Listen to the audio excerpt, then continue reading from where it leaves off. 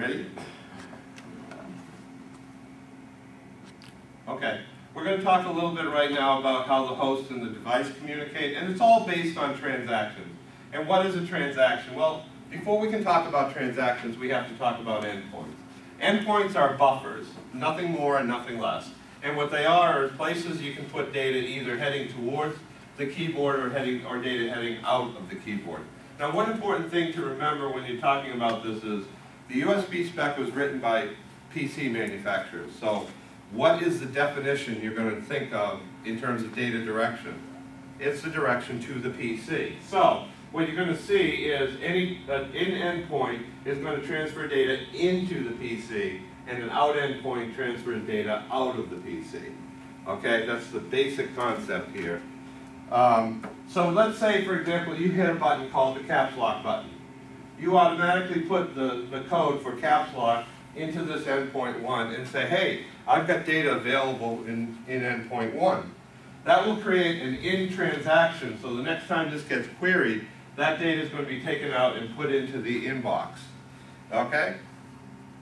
Well, now, that doesn't just stop there, because now the PC has gotten the fact that, oh, somebody hit the caps lock button. I now need to light the LED on the keyboard in order to be able to say that the caps lock is lit.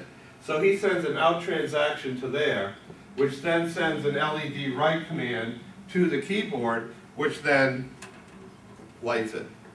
Okay? The next thing is, you just look at these as RAM point, as just data buckets, where they're just places we're putting data to move it from one physical device to another.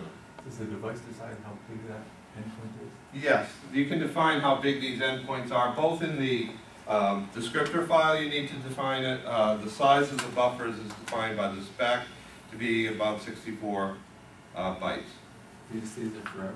The power goes away? No, well, the data, no, not exactly, because what happens is, once it gets read, it's available for writing again.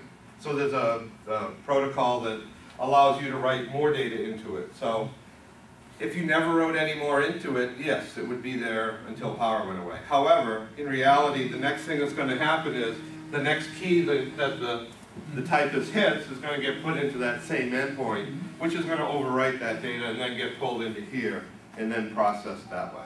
It doesn't get clear when it gets read or doesn't expire. Only the bit gets cleared, and we'll talk about that in detail when we talk about the serial interface engine. Okay?